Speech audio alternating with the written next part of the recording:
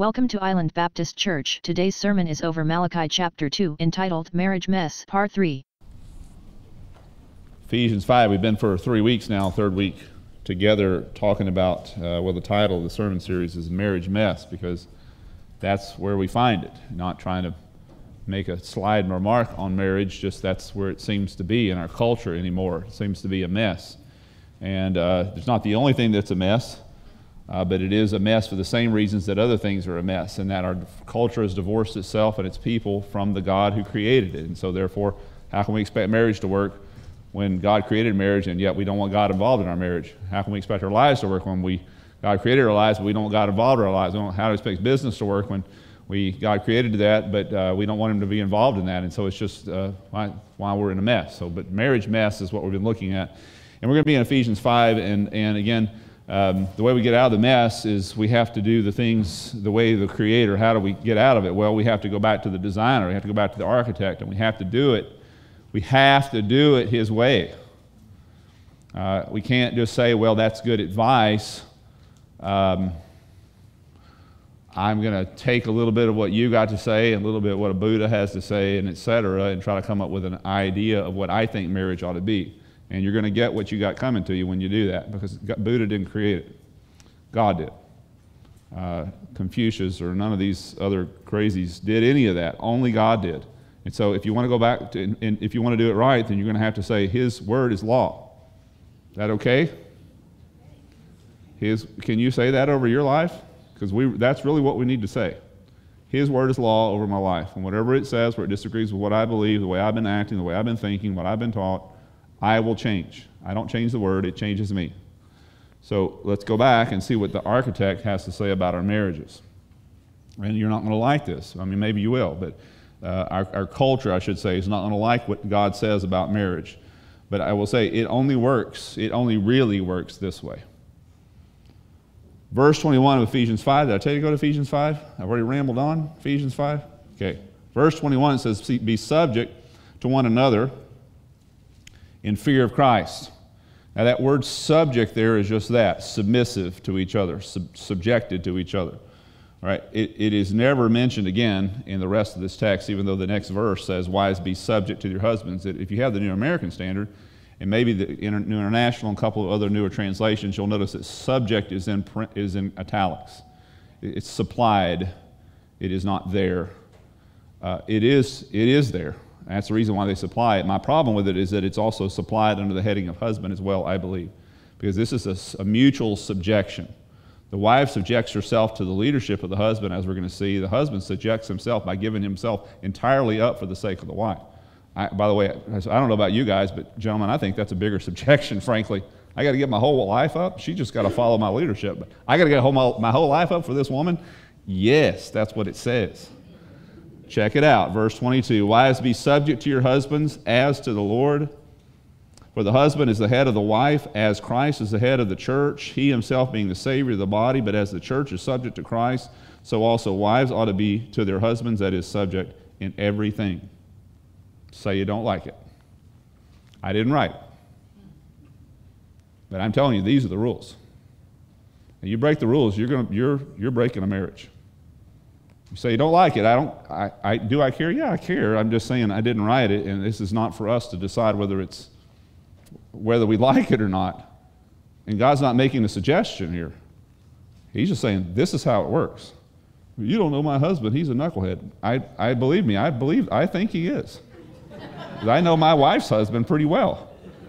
And I frankly don't. I wish it was the other way around. I'd rather follow her. She's smarter. She's more capable. She knows a lot more than I do about a lot of things. But it doesn't have any qualifications about your husband here. It doesn't say follow smart husbands. It just says husband. You got a husband? You only got one? Then, ladies, you should follow his leadership, because God is going to lead your family through him. It has nothing to do with him. He qualifies just by simply having the title. He doesn't have to have anything going on between his ears or anywhere else. And may very well not. But that is the way God created the order. You want God to bless your marriage, you follow his order of things. Okay, so let's get to the second thing here. So be subject, right? And notice here's the subjection of the husbands. Husbands, love your wives just as Christ loved the church. So that means he just says he loves us? How did he love the church? By giving himself up for her? Now, hang on a minute. I'll send her a card every once in a while and tell her that I love her, but I'm doing what I want to do. So, again, you break the rules, you break a marriage. That's the way you're running it, gentlemen. Christ is the example of how you're to be a husband to your wife. How much did he give up? Everything. Heaven, authority, rights, privileges, his whole life. He was subjected to torture and shame in public for the sake of the wife, the church. That is how you husband your wife. That is how you do it.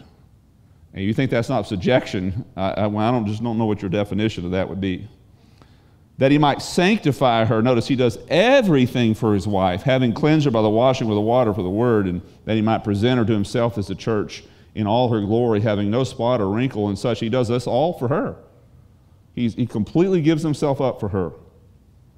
So, but that she should be holy and blameless, but so husbands ought to also, in the same way, if you will, love their own wives as their own bodies. He who loves his wife loves himself, for no one ever hated his own flesh, but nourishes it and cherishes it, just as Christ does the church, because we are members of his body.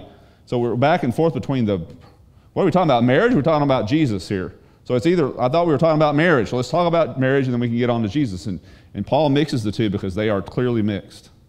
Marriage was created to give a picture of the relationship between Christ and the church. It is holy, it is sacred, therefore. Don't enter into it lightly. It's not just something to move in and move out of, because you're damaging the reputation of God himself, and I would say that's not a good thing. So that, again, back and forth here, and then he quotes where we've been in the Old Testament, in Genesis chapter 2, for the cause of marriage, this cause, a man shall leave his father and mother, shall cleave to his wife, and the two shall become one flesh. This is a mystery is great. He's talking about this oneness. But he says, you're not listening to me. I'm not talking about marriage. He says, I'm speaking about reference to Christ and the church. That's premier. Secondary, and as an example, marriage was created.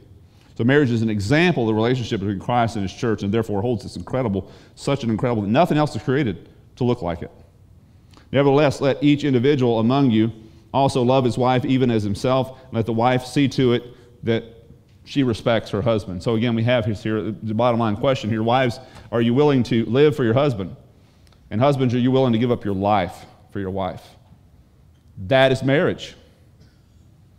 That is biblical marriage. That is what God has. Anything less is not from him. And anything less is in danger of destruction, and really is. I mean, our whole society, marriage-wise, is completely fallen apart because we've completely divorced ourselves from this, and so thus we're divorcing ourselves from each other because we can't make it. We've lost God, and we've lost each other, and we can't figure out why, and we're too dumb to go back to the original Creator, and it's such a shame. So onward. As I said, we've been using Malachi. This is where we were in Malachi, and I put a couple of the important verses that we were there in chapter 2 of Malachi chapter 2, verses 11 through 16, this whole discussion of, and where we're jumping off from to discuss this whole issue of marriage and divorce. And so he makes a statement here, and we're going to read it again here just to illustrate what God's speaking of here. The Lord has been a witness how important marriage is to him. Has been a witness between you and the wife of your youth, against whom you have dealt treacherously. So he's defending, in this case, the wife against the husband who is treacherous toward her. Though she is your companion and your wife by covenant, for I hate divorces. That's what he's doing. We didn't read it, but basically he's quitting the current wife, or the first wife, and going after some wild fling, some exotic woman. That's exactly what's happening. The Lord says, I hate this. I hate divorce, says the Lord God of Israel, and him who covers his garment with wrong, and says the Lord of hosts. So take heed to your spirit that you do not deal treacherously, he says. It's treacherous, he says. He hates it, he says. In particular here, need to comment on the type of divorce that God is speaking of here. It's an aggressive divorce where this men in this patriarchal society, which means the men had all total control, 100%, women had no rights whatsoever, decided they were just sick of the old lady, and so they found a young thing that would go out with them, and so they just said bye to the wife of their youth, that they committed in covenant before God, disrespecting them, but most importantly God in that process, and running after this fling. God says, I hate that.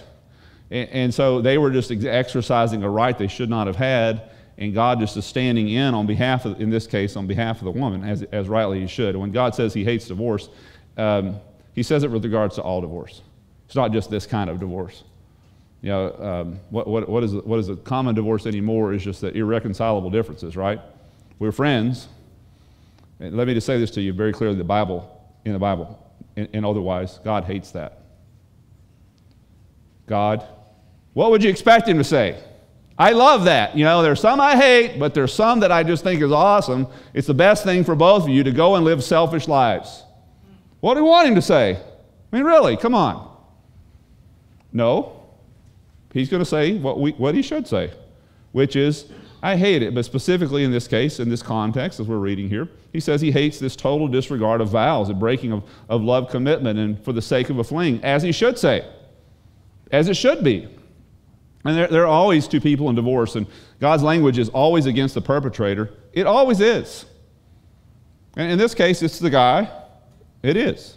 And God places all the blame at the feet of these men who are acting heinously, and it should be, and he defends the plight of the women, as it should be in this case. They're to blame. The women are defenseless, and he's defending them. So in some cases, he's defending the divorcee. In other cases, he's accusing the divorcee, and that's kind of the way it is. So but listen, divorce happens for the same reason every time. You know what it is? I know you say, well, there's adultery, and there's irreconcilable differences, and there's, you know, she ran out on me with the money, and et cetera, et cetera. No, there's only one reason for divorce, ever. It is called sin. Sin causes all divorces. Can we all agree that if we get rid of all sin from our relationships, that we would cease to have divorces? Can we all say amen to that? Amen. Amen. It is sin that causes divorces. Sin is the cause of every divorce. Sometimes the blame is to both parties and equally shared, and sometimes it's lopsided, as in the case of the one we have here on the screen in Malachi. And sometimes no matter what we do to preserve marriage, because it takes two to tango, they dissolve. Because the other person is just simply not willing. For whatever sinful reason, they want out, and bottom line is, in our culture, you can't ultimately stop them. It is inevitable. So I say that to say that we should never have a one-size-fits-all evaluation of all divorces and divorcees, because God does not. God does not. Again, I lost the screen here. I lost the whole thing here. Hang on. There we go. I'm going to put this down. I don't know what I did. He hates what people do, as in this case. Just a lame-headed individual going out and having a fling on a wife that he's committed before God to just because he can. He says, I hate that. He hates what people do, as in the case, and he hates what it does. You know what it does to a woman in this culture, by the way? It's a patriarchal culture, which means she couldn't get a job. It means she's out. I mean, she's going to be begging on the streets pretty quick. Unless some other husband takes her up, which they would not, because she's divorced. And so he hates what this man does, and he hates what it does to the woman. And so, like I said, what will we expect him to say about divorce other than, I hate it? What will we expect? And leaves this woman, and so that's the way it is. And he hates what it does, despite what a person's best efforts are. In many cases, the person that they've committed their whole life to walks out on them and leaves them brokenhearted, broken life.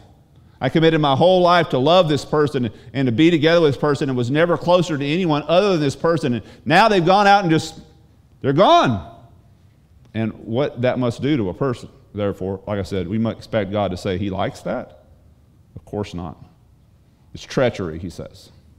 God is accusing some divorcees, and in other cases, he's defending them. And that's the way it ought to be. That's the way church ought to be. And let me just say this very carefully. We have a lot of people in this church. I would say the average person in Island Baptist Church has been through divorce. It's average here. And, you know, I'm not for keeping up averages, but it just is what it is. The average person has been through divorce here in our congregation, and let me just say this very clearly. It's not the unpardonable sin. There is one in the Bible, and it's not divorce. It's not. And I'm amazed, speaking, I can only speak from the Baptist culture because I'm a Baptist, and I know a bunch of you are from different cultures and Christian-wise. And I don't know. I know y'all are all perfect in the Baptist church, though. We got a lot of Pharisees. Because in the Baptist church that I grew up in, you could almost commit any sin and be in leadership, except get divorced. If you're divorced, you can't be a pastor, you can't be a deacon, you can't be in leadership, you can't teach Sunday school, you can't. Really? From where in the scriptures does it say that you're just eliminated from all kinds of leadership because, and maybe it was, maybe it wasn't your fault. I mean, I'm not saying, obviously, I don't think God's completely defending this woman either. He's not saying, okay, she was completely without sin and this man just went out and did what he did.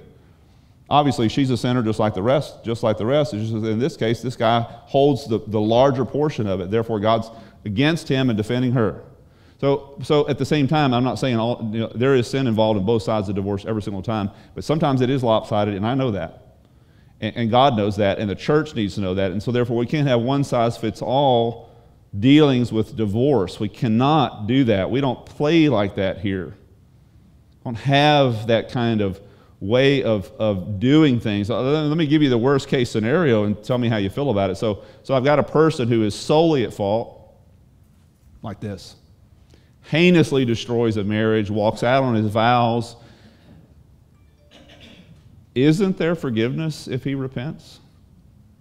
Isn't there biblically forgiveness? I do believe there is. And so this is a Bible church. That's what we do. Isn't there restoration if he repents? There is in heaven. Isn't there in God's house? I do believe there is. So we need to be real careful, like I said, this whole one-size-fits-all. And then in addition, isn't there always a place where the prodigal is accepted back? Don't we have always a door that says, come right on in to the sinner? The worst of them. Yeah, that is the way church ought to be. That's not the image we project, unfortunately, many times. So anyway, back to our pursuit of God's rules of how marriage should work, going back to the architect, back to his line of things that we need to do. And we were in, see if this little wand will work again. There we go. In Genesis chapter 2, verse 24 is where we've quoted already there, and we've seen it already in Ephesians, and we're ready to look at it again here in where its original context, which is in the book of Genesis. And we've seen that last time, we've seen several times together how God has these rules, and we get it from this simple little wedding service that God performed between the first two couple. He creates them, and then on the day He creates the second one, Eve, they get married. And this is what He says. Like I said, God was no Baptist preacher. He knew how to call off a service really quick. One sentence service. For this reason, a man shall leave his father and his mother, be joined or cleaved to his wife, and the two shall become one flesh. End of ceremony. Awesome. So from this we gather 4 different things, and we've been pursuing these for the past couple of Sundays. Leaving, receiving, cleaving, and weaving. Leaving, receiving, cleaving, and weaving. And we've looked at the first two. First of all, leaving. The word here in the original Hebrew is a very drastic word. When it says leave, it literally means father and mother. It means you cut them off. You just cut them off. And I understand sometimes you got to move in with mom and dad because money's tight and all that. I'm not saying that. But there better be a psychological wall between you and mom and dad. No matter how, and I've known people, it doesn't matter how far they move away, there is no wall. The mom and dad cross it, and daughter and son-in-law cross it, and they should not, because the Bible says, listen, here's the rules. Don't break them. You will break a marriage. Number 1 rule in this list that God gives us is that you're to leave father and mother, which implies all other relationships. Father and mother, the closest relationship a child has outside of his or her marriage. And so if I'm leaving father and mother, who else am I leaving? Everybody else. I cannot relate to you like I used to because I'm no longer single. I am one flesh with someone else. It's not just Bill anymore. It's me and my wife now. And you've got to deal with this that way. My loyalties have changed. My loyalty now belongs to my spouse. And listen, your spouse should never have to compete with your parents or with your friends or with anything else that you do. And you break these rules, though, and you will break a marriage. Well, she just doesn't call me as much anymore. Listen, ma'am, she's married. Leave him alone. Okay. He just doesn't want to go fish and play golf anymore. He's married. Leave them alone. Okay? The relationships have changed. Mom and Dad, it's got to work that way, and it has to be a policy. Again, because it's biblical. We're not just making these things up. And we don't follow the rules, well, then we're not going to get what the opposite of the rule says. So first leaving, then receiving. God performs the ceremony here on the same day that Eve is created. So Adam and Eve are not knowing, they don't know the hand they're holding, and yet they're saying I do to each other. I had a wedding, it was interesting, last night, and the bride, no habla inglés. Well, actually, I said it in Spanish, but actually she spoke Russian. She didn't speak any English. And he had gone over the vows with her before the wedding so she would know, and all she could say in English was, I do. And so I said the whole service to him because he only spoke English, and then she knew, he said, just poke her and she'll say, I do. And so I would go through, and then I said her vows, and then I poked her. And she said, I do. She still meant it. I mean, it's still a wedding, it's still a marriage. But it's just another language. So, you know, that's the bottom line. I mean, you just come down to it and say, I do. So these two people are saying I do on a day that they've met. So they had no time. They're just simply receiving each other on the basis that God brought them together. That's it. No time for performance, no time for looking at his looks or checking out doing a hard pull on his finances or feeling warm fuzzies. None of that. They don't have a chance to do any of that before they just say I do. And they say I do strictly based upon the understanding that God has brought them to me. So hear me carefully on this. We said this last time. It is a fallacy based upon God bringing Adam and Eve together, and them neither having an opinion or a vote nor given an option. It is a fallacy to think that our job is to find our mate. That is a fallacy. That is God's job. So your most important relationship outside of Christ on this earth, which is your spouse, and you're supposed to figure that out, man, no wonder we're such a mess. No, that is God's job. You leave it to him. You let him do it. No performance, no looks, no income, none of that. I just simply need to be able to answer the question, is this the person that God has brought for me? Of course, predicated on that is that I have a relationship with God to begin with that could have that kind of caliber response. So I'm walking in my own little world, selfishly not doing the thing God wants me to do, except maybe going to church on a Sunday, and otherwise I'm expecting God to come through on such a big issue as marriage and me to really understand what he's saying to me. I'm sorry. You don't have a relationship with a person, you're not going to know when he's speaking to you.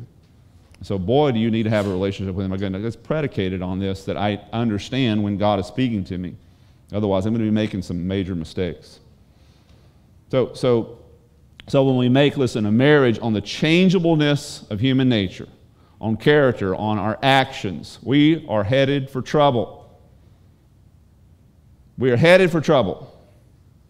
But when we make marriage based upon the changelessness of God, then and only then does it work right.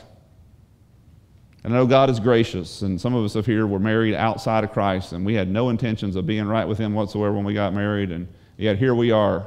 And God has made us into the married couple that we're supposed to be, and we're walking with Christ now and all that. And yeah, that's right. God does that. But it's not a reason to go out and just try it that way. I mean, you're asking for trouble. Why not, now that you know, why not do it God's way and then undo the possibility of it all coming apart because of our sinful natures, which of course we both bring into the marriage. So first of all, leaving, then receiving. And then now thirdly, we're ready for the new stuff. Cleaving. The word literally means to be glued. That's what it means. Stuck together. So here's biblical marriage advice.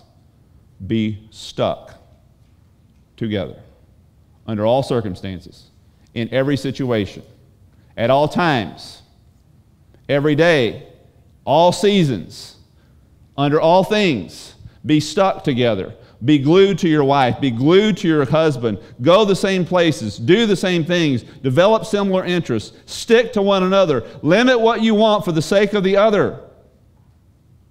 Again, don't break the rules, or you may very well break a marriage. Don't break the rules. I don't care what our culture says. Maybe I really do. Our culture, listen, guys, they're messed up. It's not working. Why would you do what our natural inclination, what everybody else is doing? Because their stuff is falling apart. We have a biblical rules here. Let's stick to it. It doesn't mean that you completely give up on all your interests and that the other has no part with, and that you just simply don't do anything that she doesn't do or that he doesn't do. I'm not saying that you don't do that, but you limit it severely. Don't break the rules. Hear me on this. I got married when I was 22. There she is. I had, by God's grace, but I had interests and hobbies and pursuits when I married her.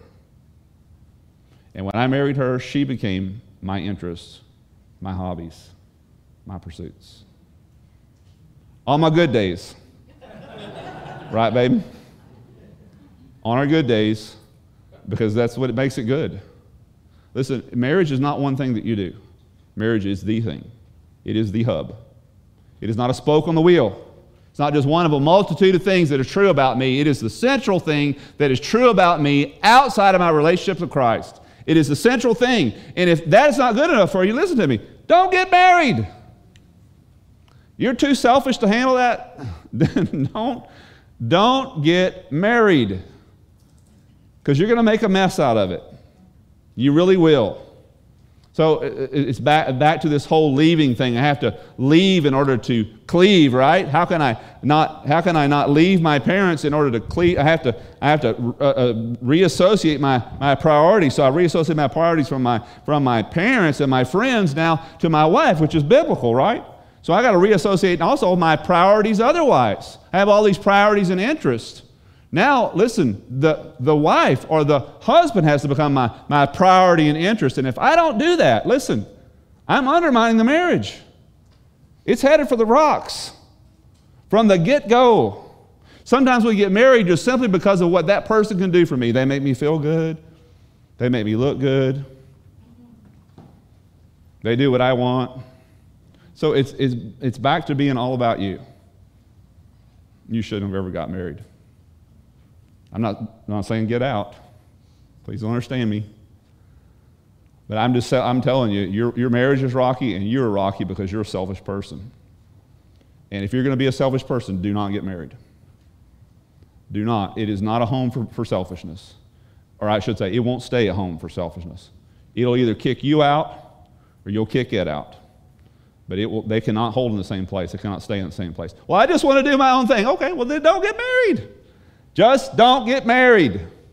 Stay out of it. It's not for you. Marriage is not a sideshow. It is the main event. And if that's not cool with you, stay out. Stay out. And let me just say this. In some ways, maybe I'm painting this whole issue of marriage. Will I just lose myself and my individuality? No. You're going to find out more about yourself. You're going to have a greater experience of who you are as an individual within a proper marriage. God created marriage because it was not good for Adam. Adam was not going to find out about himself and be all that he could be by himself. Now, I'm not saying that as a slam to all the single people I have in here. Please don't feel like that. Sometimes we're single because we need to be single. Sometimes we're single because God has called us to be single, and you certainly shouldn't get married apart from God's call upon your life. And please understand, as a single person, God is perfectly capable of being all that you need. But in the original, God created Eve because that's what Adam needed, and Eve needed him. That was the original. We live in a sinful world and full of sinful people, and a lot of selfishness going on, and in many cases the best choice is not to get married. It's not. But so you need to hear God's call in that and understand that He's bringing you into that. But again, it's predicated on the whole thing of, do I have actually a relationship with Him that is ongoing and dynamic and life-changing? And it's from that relationship that comes the next step in maybe my relationship to other people here in this world, but it's got to start there. Got to start there. So cleave, listen, back to that. It's the same word used elsewhere in the Scriptures, believe it or not, for an alloy. You know what an alloy is? Take two different kinds of metal, get them super hot, liquefied, pour them together, allow them to solidify. What you wind up with is called an alloy. On the elementary level, they remain separate metals, but you cannot separate them. You cannot. They're an alloy. Most of you are riding around on alloy wheels. You're riding around in an alloy car made of different kinds of metals, because what happens is you take this kind of metal, it's got its weaknesses, and this kind of metal, and it's got its kind of weaknesses. You combine them together, and they sort of eliminate each other's weaknesses. That's marriage. That's what it is. But it cannot be separated apart from huge heat and otherwise chemical reactions. So what is marriage? Here's another one.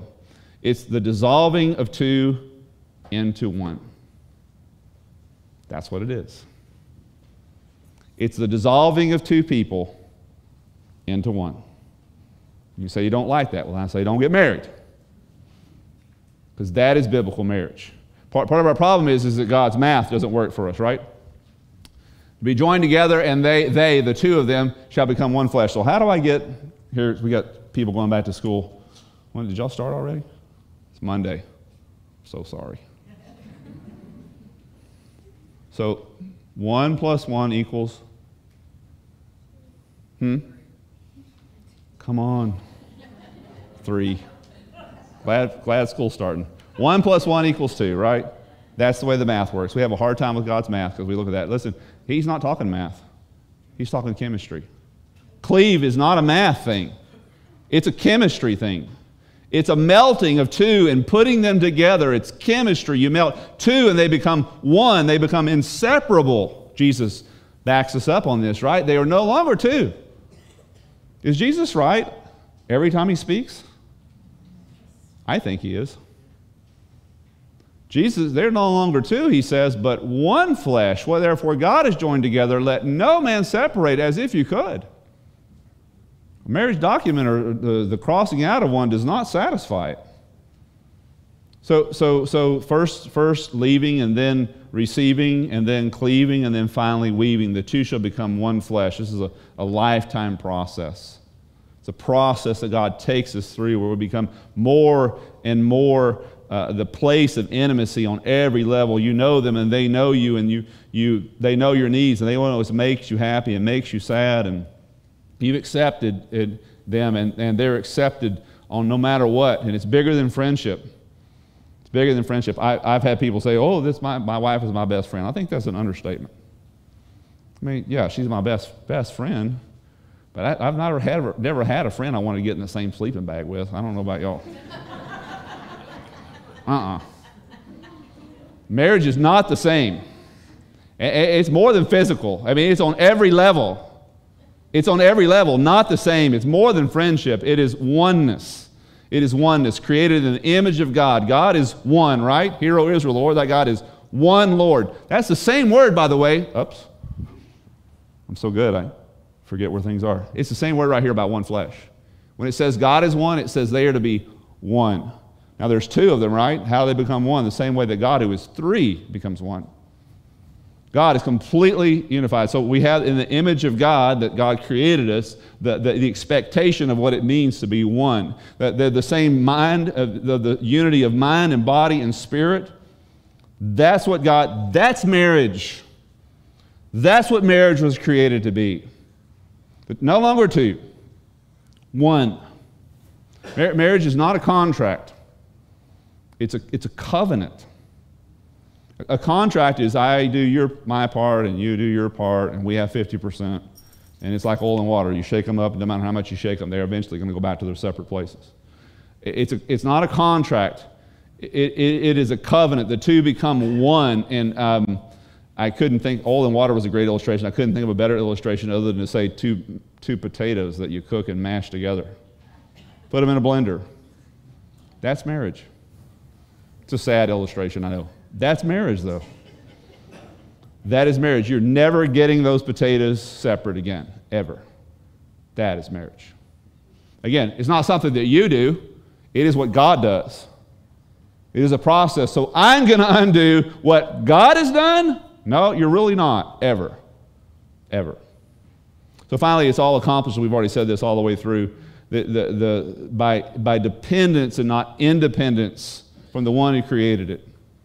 So we can't just tie ourselves to a process or to a list of things. No, it's tying ourselves to the one who created the list. It's in him that I find my marriage. It's in him that I make relationships right, including most especially my marriage. Only in him. So when we distance ourselves, listen, from him, we distance ourselves from the power of the things that hold us together. And why isn't marriage working? Because that's why, right there. It's not rocket science, for sure. Make sure Jesus is there. Make sure he stays in the midst of the marriage. There was a little boy who sat through Sunday school class, 6 years old, and children's Sunday school class, and he was, the teacher was teaching about how Jesus attended the wedding banquet and changed the water into wine, right? Remember the story?